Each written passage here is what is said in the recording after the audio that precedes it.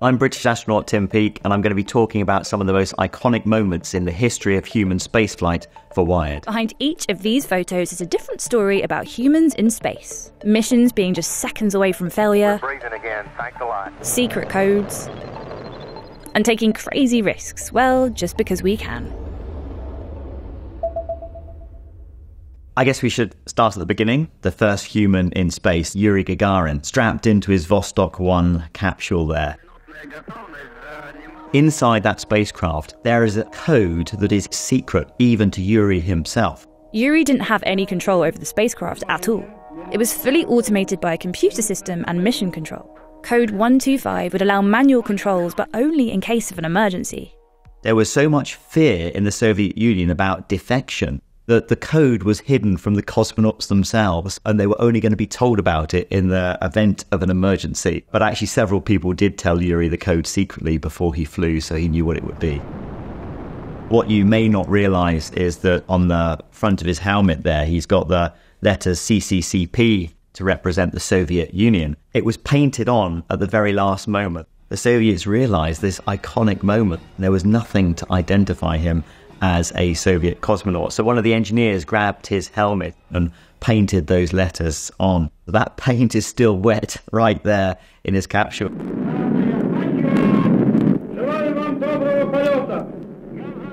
The launch didn't actually go completely according to plan. Yuri went into a higher orbit than was expected. They didn't bother telling him about it. There really wasn't much he could do about it anyway. And he didn't land in his spacecraft either. The Vostok ejected the cosmonauts out, and they actually parachuted back down to Earth. And upon landing, Yuri was greeted by a very shocked farmer who he asked to call Moscow.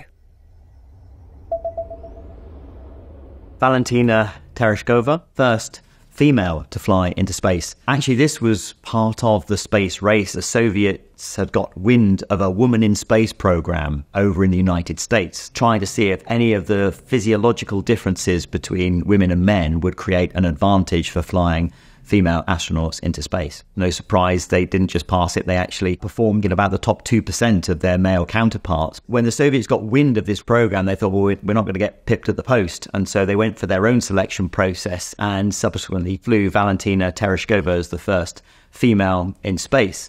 And the Women in Space program? It was just a study. In fact, it was over 20 years until the first American woman flew to space. We've got Ed White here, the first American to do a spacewalk. The United States had wanted to be the first nation, but 10 weeks earlier, Alexei Leonov had gone outside of his spacecraft and done the first ever spacewalk. And it wasn't without risk.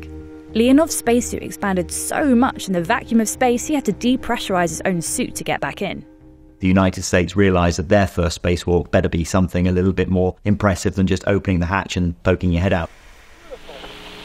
I feel like $1 million. Also, you may not know that on his spacewalk, he lost a glove with the hatch open to the capsule.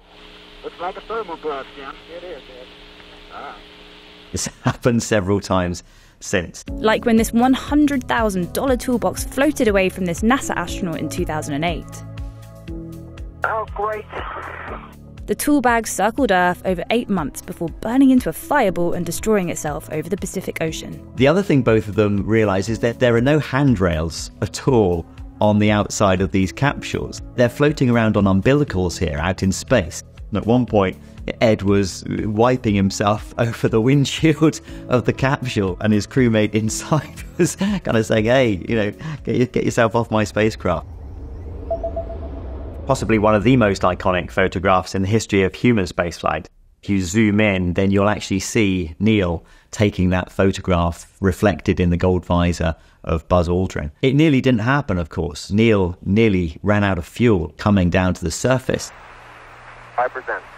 The fuel got lower than it had ever become in any of the simulations, in any of the training scenarios. 30 seconds. Bringing the lander module down to the surface, it was kicking up all this lunar dust. Picking up some dust. And he wasn't able to even see his landing site. Forward, drifting to the right a little. Was the lunar landing module just going to sink several feet into lunar dust? Were the astronauts going to sink up into their knees and not be able to actually walk anywhere at all? Neil had the cool presence of mind to just continue on, not worry about the fuel. So when the landing module touched down, The only real way they realize they're on the surface is when the contact light came on. Contact light. And the engines were cut. Okay, engine stop. Tranquility Base here. The Eagle has landed. You got a bunch of guys about to turn blue. We're breathing again. Thanks a lot.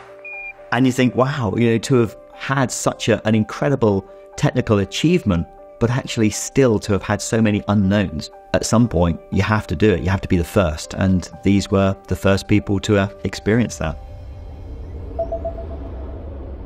This photograph actually became known just as the poster. It adorned many bedroom walls of teenage kids and younger who would just stick it up and look at that iconic image of a human floating out there, untethered. The feeling of exposure and vulnerability in that suit. The risk was palpable. Imagine if one of those thrusters had just got stuck in the on position as he was maneuvering around. That would be it. Game over. Bruce would be off, lost forever into the cosmos. And you could arguably say, well, what was the point of that? What was the higher purpose? Perhaps there wasn't one. This was just like the jet ski of the spacewalking world. Just because we can do it, let's go out there and do it and have fun. Another thing you may not realize in this photograph is he was shivering and freezing cold. So although the poster looks like the most serene, the most tranquil event ever for Bruce at the time, it was pretty hard work.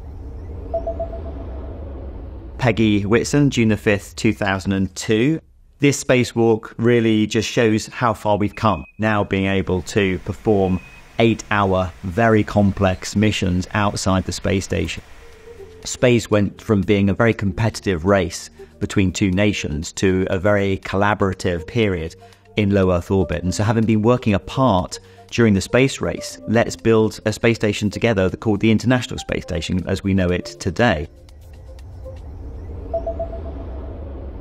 This next photograph is Frank Rubio. One of the best things about space is playing with your food and water, frankly. And when you get a bubble of water in front of you, it just makes you realize how different the weightless environment is. We've gone beyond the days of just building a space station. We're spending huge amounts of time now in space. We're using it as a microgravity laboratory and science that's becoming more and more valuable by the day as we realize what you can do in weightlessness.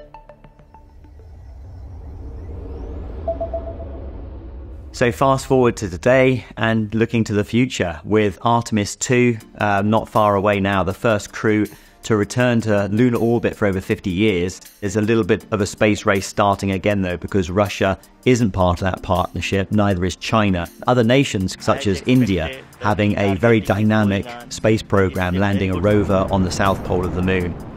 This new era of space exploration as we move outside of low Earth orbit once more. It's going to be a very exciting 5 to 10 years ahead.